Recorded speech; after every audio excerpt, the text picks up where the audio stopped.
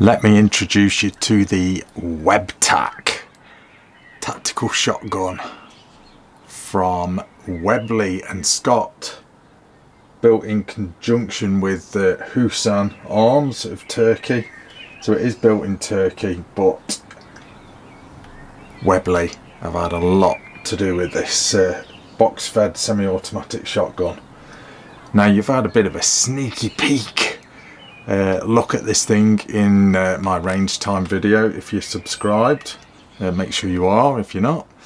Yeah, I've done a range time video of this thing, testing this thing to the max, and what I've got to say, guys, is I am impressed, very impressed.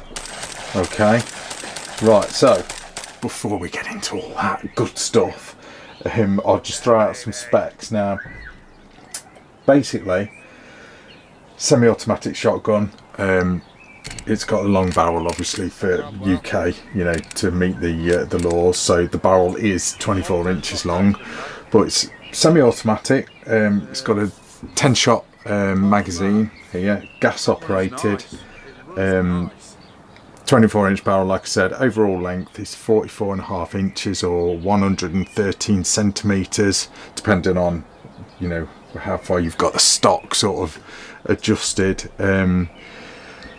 It's weighing in at 9.5 pounds or 4.5 kilos. That's including the empty magazine. Okay, you get 3 chokes with it, and also, which is cool, you get the doorbuster with it as well, which is a real nice sort of extra that you get in with it.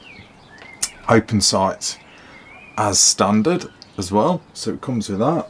So pretty damn impressive. But let's first of all, we'll talk about the magazines, because this is quite interesting. Now, what I am going to do, guys, just to sort of throw out a bit of well, something a little bit different, just to get, I'm going to compare it to the popular Typhoon F12. Okay, so, but first of all, let's just talk about the magazine, and just put that down out of the way. So, magazine, pretty damn solid. This the polymer, pretty lightweight, and they've got like a metal, feels like steel sort of top bit to them, unless that goes all the way through, and this is just like a cover. It probably is the case, but the pretty good magazines. They were a little stiff. The only, I mean, that's the newness, I guess. My only gripe with these magazines was, and I've got to compare it again, let me just grab one, to a Typhoon F12 magazine. The only thing I weren't so keen about on these is there's no holes. By the way, they are dummy rounds, so don't worry. There's no holes in it where you can sort of see how many rounds you've got in, like you get on the F12's magazines. But this is a good thing as well. This is a good thing that I found out. If you own an F12 and you want something like this, and there's a good reason to own one of these TACs as well, which you've got to watch the full video. I'll explain that. But the F12 magazines fit. Okay, they don't drop out quite as easy as the TAC's own magazines, but these do fit. Okay, I'll demonstrate shortly, but let's just talk about the rest of this shotgun. So basically, it's gas operated, slightly different to the F12. I know I'm comparing it to the F12, but that is, the F12 is pretty much the most popular box fed on the market in the UK at the minute, so it's a good sort of comparison. Now, the F12, I'll just sort of explain. The piston sort of run, I'm just dropping a magazine. The piston does sort of run on the outside of the barrel, so to speak. So if you just look there in the guts, well, you can't really see it, but well, you can there, look. As I pull the charging handle, all the sort of gas bits, so to speak, are sort of round the barrel. Okay, whereas let me just get that out of the way because I'm going to run out of room here. Whereas the TAC, is pretty much like this Beretta. Okay, it works pretty much the same. It's all underneath the barrel. Okay, just sort of show you this Beretta just as an example. It is basically a normal, I say normal in inverted commas, a normal semi-automatic shotgun dressed up in a AR platform, tactical. Okay, so anyway, let's talk about this thing in some detail. So now that you sort of know a little bit about it, but I'm still going to compare it, so keep watching. I'm still going to compare it, but let's take it from the top then. Right, and so first of all, looking at the buttstock AR style, so it's adjustable, it's ambidextrous as well, which is a winner because I'm lefty, as you probably know. I do like this buttstock. You've got an adjustable cheek piece here. I can undo it. I don't really mess about with it, to be honest, but yeah, you've got like what is it, it's quite adjustable. There we go, look. So you can adjust the cheek piece, sort of get it quite high if you want. I pretty much just ran that sort of as it was. I'll leave it like that for a minute. You know, it was comfortable enough for me. And then moving along, obviously, like I said, you've got, you know, it is adjustable for sort of length of pull. We'll keep it short though, just I'm short on room here at the minute. And then moving along to where it sort of meets the receiver, sling swivel points there, you know, ambidextrous ones, so one either side, which is cool. And then moving on to the actual receiver itself, aircraft aluminium in this black finish, really nice. And what I've noticed as well, now we'll sort of jump into this sort of while we mention the receiver. This thing is so much thinner that I'm not going to be able to balance these guns like this, but it's so much thinner than the F12. Okay, let me just juggle these shotguns. Hang on, I've not got enough hands, so hang on without dinking anything. So there, if you can sort of see that, don't know if you can really see it very well, it's so much thinner than the F12. It feels like it is anyway. It probably doesn't really look it there. The F12, I know I've got this this sort of big magwell on the F12, but I don't know, with the web tack, it just feels more sort of military, if that makes sense. It feels more sort of M16 like, whereas the F12 just seems a bit more bulky, you know, a bit more. It's definitely, I'd say, heavier. The F12 is, but I don't know, the web tack, it just feels, I don't know, there's something. As soon as I got this thing out of the box when it was sent to me, I was like, oh, I'd really like that. And I did say at the start of the range time video that I loved the feel of it before I had even shot it, you know. So I was like, oh god, I hope this thing shoots as good as it feels and as good as it looks. But it's definitely more slimline than the F12 without doubt. So I'm just adjusting this stock. There we go. So it's way more, I don't know, it's just more, it feels more pointable, and to me it feels more comfortable. I don't know what it is. It's kind of hard to explain. It's just, I don't know, it just feels more military like, more M16 like than the F12. So moving moving to the pistol grip, nothing really sort of, you know, major to talk about. Pistol grip, AR style. You know, I'm sure you can swap that out to sort of any AR style pistol grip. It is rubberized, comfortable. When I sort of say AR, you know, and this is kind of like an AR platform, this shotgun is, it won't strip down like a conventional AR, so there's no pins, you know, to sort of break open the upper from the lower. I believe you have to sort of take the stock off and go in through the fake buffer tube to basically break it open. But if you do want to sort of field strip it, it's just a case of I'm not going to do it just to sort of save time, but you get this wrench that's supplied and you basically just crack it open with this takedown nut there. You just get that and crack it open and it'll sort of basically just strip down like that Beretta, basically, like I've just shown you, like a conventional semi-auto. Now moving on to, I'm out of breath through holding these shotguns. It's take a minute. Getting old, guys, that's what it is. Getting weak, I think. All this shooting, and you'd think I'd have a bit more sort of I don't know, get up and go about me, but I don't know, it's this hot weather we're having at the minute. I'll use that as an excuse. It's this hot weather and all the testing that I've had to do. Yeah, let's use that as an excuse. Right, anyway, moving on. Yeah, the rest of the receiver, like I said, AR sort of in style, skeletonized where the magwell is, which is really nice. I like that. That looks cool. Really does look cool. You've got like your sort of how do you say it? Sort of all-in-one trigger guard. The trigger now is obviously a conventional trigger, not like the Typhoon where it's a straight one. I find it a bit more comfortable, if I'm honest. But I don't know. All the F12 guys are going to be going mad at me. They're like, "Oh, RACKNLOAD, you were an avid F12 fan."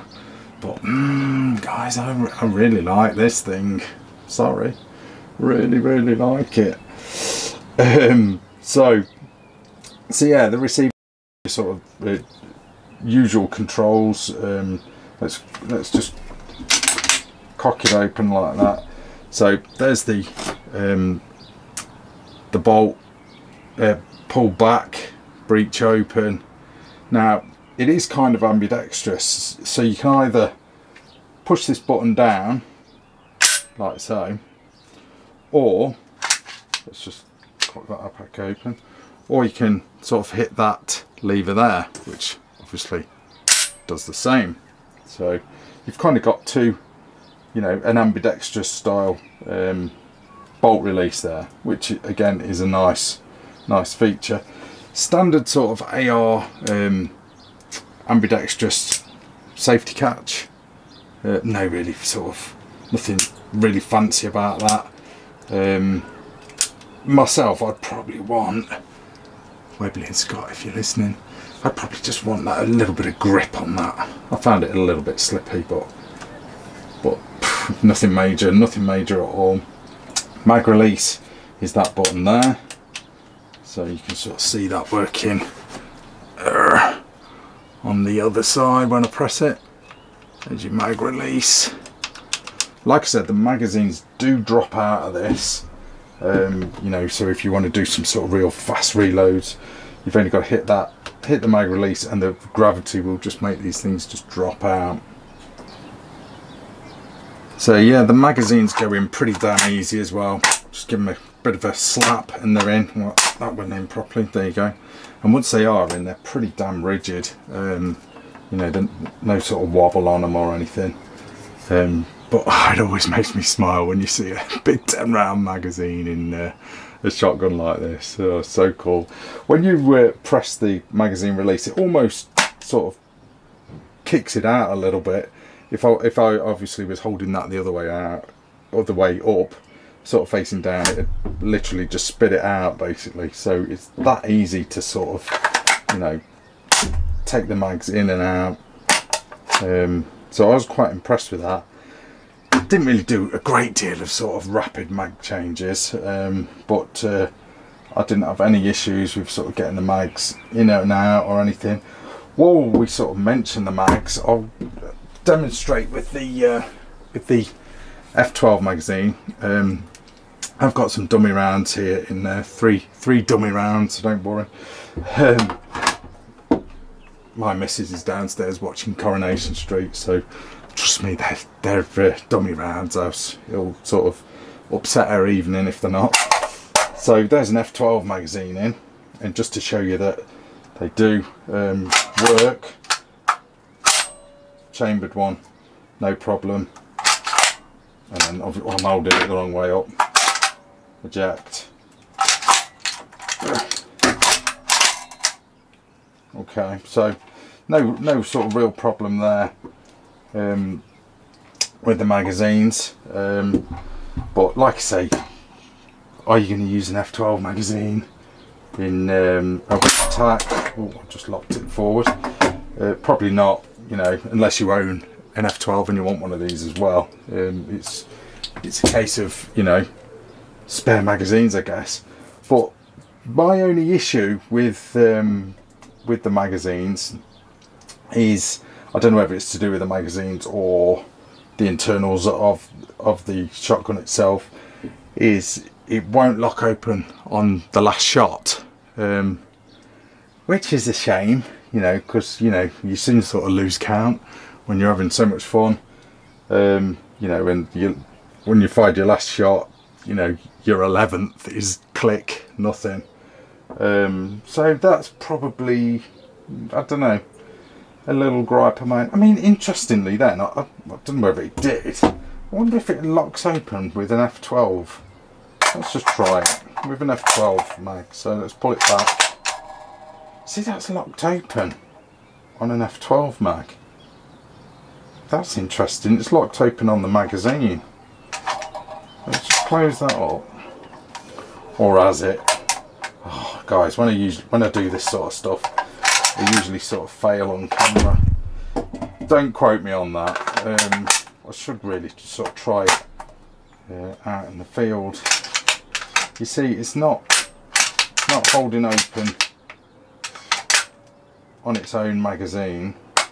Yet when I put, I know I'm off camera, guys, sorry. That's its own magazine, right? It's not locking open on the mag. Let's take that one out. Put the F12 mag in. And then cock it. And it's locking open on the mag. That's interesting. Very interesting. I might just have to try that. I am going to take this shotgun out again, so I'll throw in the footage and see what my findings were of that. But looks like that will lock open on the last shot. That's interesting. On an F12 magazine, yet not on its own. But hey ho, whatever. I mean, you know, we can all count to 10. So, but anyway, moving on. So, where were we? We're on the receiver. So yeah, look, moving on to the top of the receiver, you can see all this Picatinny rail, you know, so you can throw on a red dot or something if you wanted, you know. Bear in mind it is a shotgun, so if you're doing loads of slug, I don't know, but just keep those open sights pretty sort of standard. You know, I'd say sort of M16 like open sights, you know, they're pretty cool. You've got like that, what do they call it, the A-frame, is it, M16 style open sight. I mean, nothing fancy or anything, but they do the job, you know. And I found this thing to be pretty accurate with slug. I didn't have to sort of mess with the sights or anything, so that's straight out of the box. So, you know, pretty cool, you know. So myself, I'd keep those sights on. I mean, bear in mind the F12 does not come with sights. You've got to buy your own sights. So, you know, it's one of them. Now, price wise, the web TAC is running around the same sort of price. I think it's around the, I don't like saying prices in videos because it soon becomes out of date. Check out Highland Outdoors. That'll sort of basically go on there, because that's who's sort of basically bringing these in with alongside Webley and Scott. But on average, I think they're around the £800 sort of mark. Available in 12, which this one is, 20 gauge and 410. Now I'm going to be getting a 410 version to test, so watch this space. That will be interesting. That'd be very interesting with some 410 slug. I'm liking the sound of that, but that's another video. But moving on, I keep sort of getting sidetracked here. But oh guys, this thing is so cool. I really do like. I've really enjoyed using this shotgun. It's been pretty damn comfortable to use as well. But moving along to the forend, now this is what I like about this thing. It's pretty damn minimalistic. It's got like these fish gills that you can sort of see there. That's what I'm calling them anyway. Fish gills. I love that. I love the minimalisticness of the forend. It's just dead comfortable. Dead comfortable. Yeah, you've got a bit of rail here. You know, quad rail. Sorry, not quad rail. Tri-rail, I guess it would be. In the 6, 9 and 3 o'clock position. So if you want to throw on, you know, a bipod maybe, you know, if you're shooting slug, or just light it up with a, you know, a torch or something, that's up to you. And then obviously you've got your takedown nut here, like I mentioned earlier. Long barrel. There we go, we just got to the muzzle an hour later. 24 inches, I know, UK laws, but hey ho. But you get this muzzle brake as well. Reminds me of the True Lock doorbuster. It looks pretty much like it actually. Mine's a little bit sharper though. Maybe this one's, they've sort of filed these ones down, stop you sort of shredding your gun bag when you put it away. I found that with the True Lock doorbuster. So that is a real nice nice option. I say option, a nice feature that's sort of thrown in with it, you know. A doorbuster muzzle brake, front and rear sights as standard, you know, pretty damn cool. You know, you're getting, I think you're getting a lot for your money. But the main thing with this shotgun for me is the way it feels, and I've got to say it guys, it feels in hand, it feels better than an F12 to me. It just feels, I don't know, it feels more military like, it feels slimmer, sleeker, it performs really well. Don't get me wrong, I like the F12, but this is just, I don't know, it's just different. It's a lot more different than the F12. You've just got to hold one guys, compare it yourself to an F12. This thing just feels loads more different. Now I mentioned earlier about the trigger.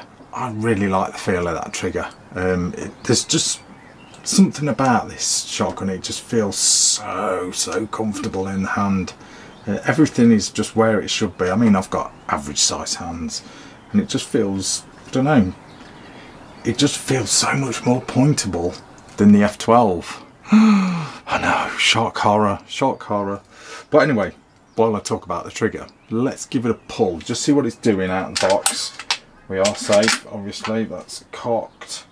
Just for, you know, I mean, I don't generally pull these sort of triggers on these sort of shotguns, but well, why not? Let's just give it a pull, see what it's doing. But it does feel real nice. I say nice. What? Nearly nearly £10. It don't feel like that. Give it another one. Okay, so it's got quite a heavy trigger. Didn't feel like that when I was shooting it. Okay. Alright then, so £9.5. It's got a heavy trigger. Not really adjustable, but you don't need to. Trust me guys, when you throw one of these magazines in, your mind is just saying, I need to pull the trigger lots and lots of times to empty this magazine, because it's just that much fun, this shotgun is to use. Like I said as well earlier, I used a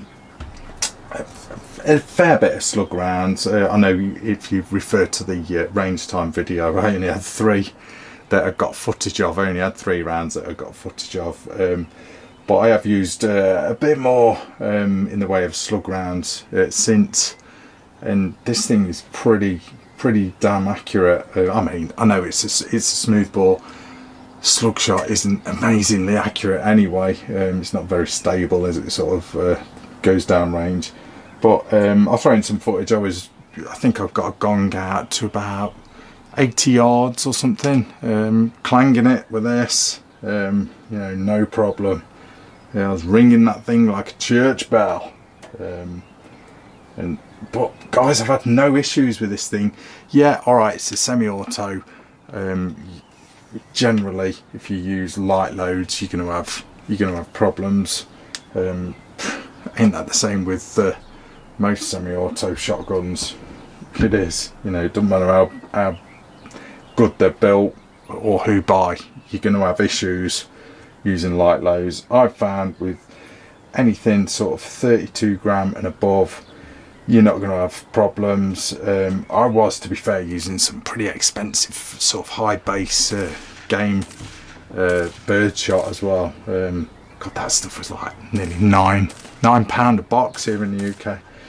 But I've had no problems with this. Out of what have I put through? I've probably put through about 400 rounds.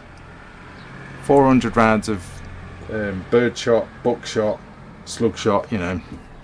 I've not had a single problem with this shotgun. Okay, so that's pretty damn good. You know, usually you're going to have one or two feed issues, but no, with this WebTAC it has ran pretty damn good. So I'm impressed, really impressed. Can't wait to try that 410 one out. But what do you think, guys? Let's put it on the table with the F12. I mean, ignore the fact that my F12 is in desert tan, because people will be like, oh, I want the desert tan one. But I don't know, I think they're different. They're both different. There's no doubt about it.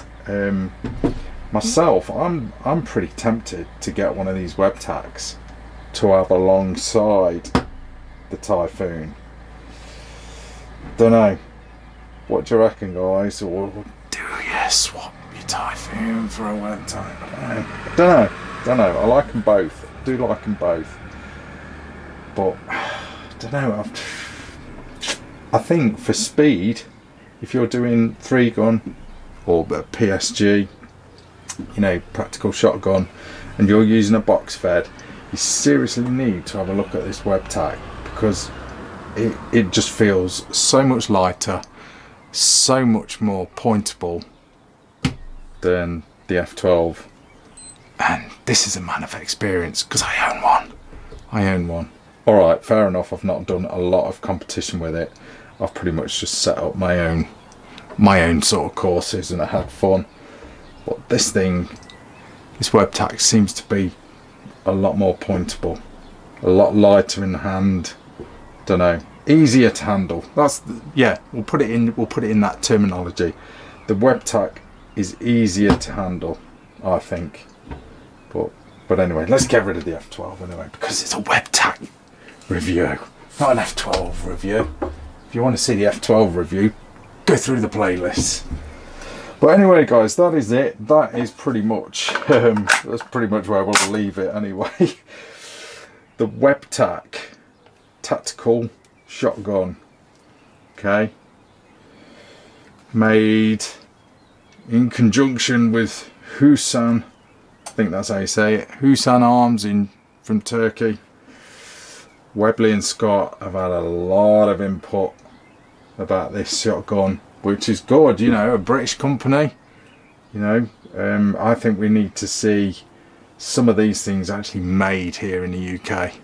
That'd be really cool. But another new kid on the block, guys, you know. As far as box feds go, I've done quite a few reviews on these things now, and I'm gonna say, oh, dare I say it, this is one of my favourites so far. Okay, and I'd probably, if I didn't already own a Typhoon, I'd probably go for one of these. I'm not going to say anything. anything more. Might even pot X you. Pot X the Typhoon. Oh, you didn't hear me say that. But no guys, the WebTAC, seriously worth a look. Like I said, compare them both. Compare the F12, compare the WebTAC. I prefer the feel of this. I prefer the feel of the WebTAC. That's just me. Anyway guys, that is it. That is your rack and load review of the WebTAC tactical box fed shotgun by Webley and Scott. That is your rack and load review. Thanks for watching. See ya.